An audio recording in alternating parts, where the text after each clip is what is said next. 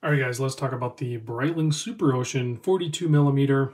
And this is going to sound messed up because I've had some awesome divers and I own some awesome divers. But snapshot in time, the 42 millimeter SuperOcean, I'm going to say it's my favorite dive watch right now.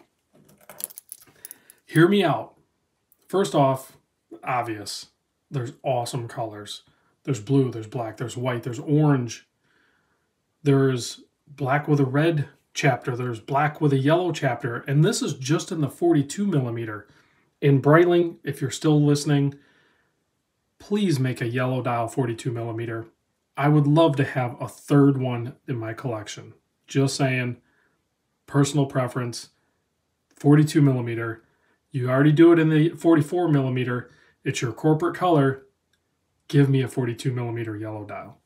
All right. So let's break it down. Let's get into the specs here. We're looking at a 42 millimeter case, 50 lug to lug, 13.5 millimeter thick, but that's including the double dome sapphire crystal with AR coating top and bottom. They do a very good job on their crystals. 20 millimeter lug width. These awesome professional bracelets taper down to 18 millimeter. You have a 6.6 millimeter screw down crown, keeping 500 meter water resist with no helium escape valve. I don't know. How do you do that? Everyone else does it with a helium. And it has a nice heft to it. Sized for my wrist, 7¼ inch wrist, weighing in at 175 gram. That's got a little bit of tank to it. It's got some heft. You know you're wearing a luxury diver. That's the other thing I really like about this. I classify this as a luxury diver. Typically, any of the brands out there, the dive watches are going to be the more affordable. That's maybe, besides the fact that dive watches just look so dang cool and sporty, that might be another big draw for a lot of people with most brands, is that the divers are typically on the more affordable side of things. Brand new, if you were to pay retail, which I don't know if Breitling's quite there yet. They're trying to get there where they're paying full retail. You might be able to get a deal on these brand new, authorized dealer. The retail price, $4,200. You're probably going to pay less than that. On the secondary market, I think they're climbing a little bit. I was seeing some occasionally around the $2,000 mark, which is, to me, this watch for $2,000 used, which I bought this one new, or used, and I bought that one new. $2,000 for this watch is a no-brainer. Just pick whatever color you want. Go find one secondary market. Make sure it's authentic and everything. Get it from a reputable seller.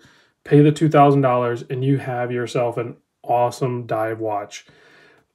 There's almost no cons to this. I'm sure people will pick it apart. I personally can't because I'm biased and I just love the thing, and I'm going to focus on all the things that I love about it. And I feel like there's a lot. The movement. It's Breitling's Caliber 17. What is the Caliber 17? As far as I can tell, because they haven't changed anything on their website, it's a 25 joule, 38-hour power reserve movement. That means it's still the ETA 2824. And then I don't know if they spec it from ETA in a COSC. That would be the easy way to do that, because you can buy movements like that. Or if they take care of it in-house. I'm not 100% sure. I'm not going to pull the case back on this, and if I did, I think that would tell me a lot. But maybe at one point I'll have a watchmaker do it. But all of Breitling watches are COSC. There's really them, and I think Rolex basically do that. Not all brands COSC every movement or every watch. Breitling does. So 120 click bezel, and it's nice. It's easy to grip. It's not too aggressive, but it's plenty of traction. Nice sounding. Lines up. I love that they have the metal ring on the inside there. That just adds to dimension, and I think it actually helps it play smaller. This watch, although the same size as my older Omega Seamaster Professional, the full ceramic one, dial, and not the watch, but the dial and the bezel and everything. Same size, like 42 by 50, but the SuperOcean wears smaller. By the way, to shorten it up, instead of saying Breitling SuperOcean, I just call them BSO. They're BSOs to me.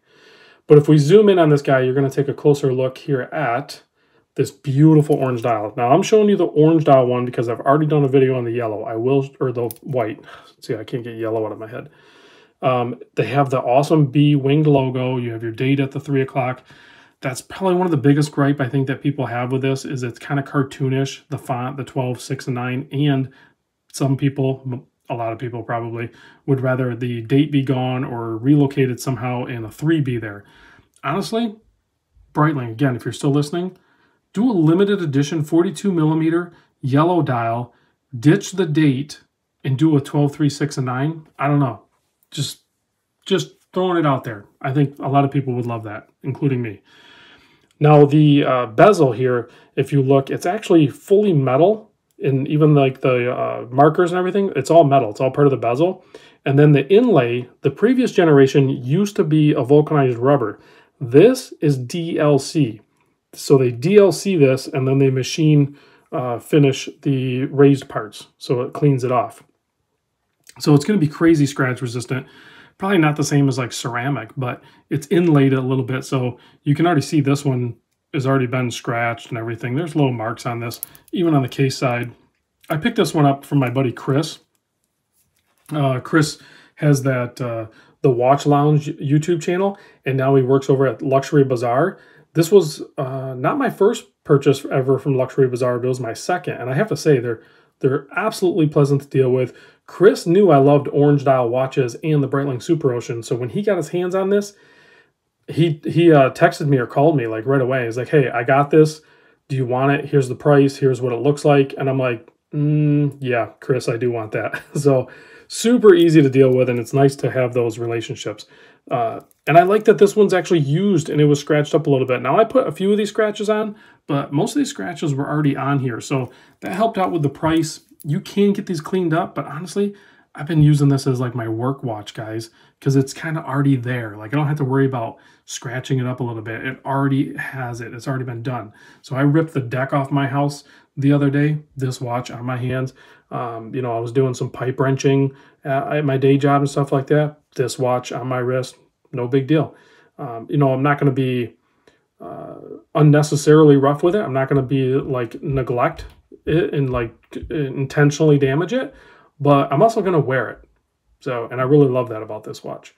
So let me pop it on my wrist real quick. Oh, these bracelets are so good, guys. These bracelets are amazing. Clasp, I know a lot of people complain about the clasp. You still get 4 micro adjust and a simple stamped part here. I'm totally fine with it. I don't think they need to change it. They probably will. The other thing I want to show you, my buddy Bruce pointed out, when you're doing these older style clasps for the Breitling, don't push down, push up, push like that. Does that make sense? And it'll snap right in. So here it is on my 7 1/4 inch wrist. Accessories for it are nice too. You can get rubber straps. Like back in the day, I bought the blue rubber strap and the adjustable buckle for my white one. This buckle, I know a lot of people would love to see this buckle on the regular metal bracelet. It also has a quick adjust on it. So that part's really cool. I mean, this is a really nice clasp. I wouldn't be mad if they switched to this. I actually like the older one better, but I wouldn't be mad if they did this. This is like super fine. So here they are next to each other. Awesome watches, guys. I mean, I have room, right? Like, let's do the yellow one right here. Orange, white, yellow, boom. That's another thing I really love about these. They're just so playful, so colorful. Just, they're still a serious diver, but they're not as serious as, say, like just a Submariner, a Pelly, or any of the run-of-the-mill luxury divers out there. This one's like way more playful. Excellent lume too, super legible, especially as I'm getting older. The legibility definitely helps. All right, guys, thanks for watching. I'll catch you on the next video.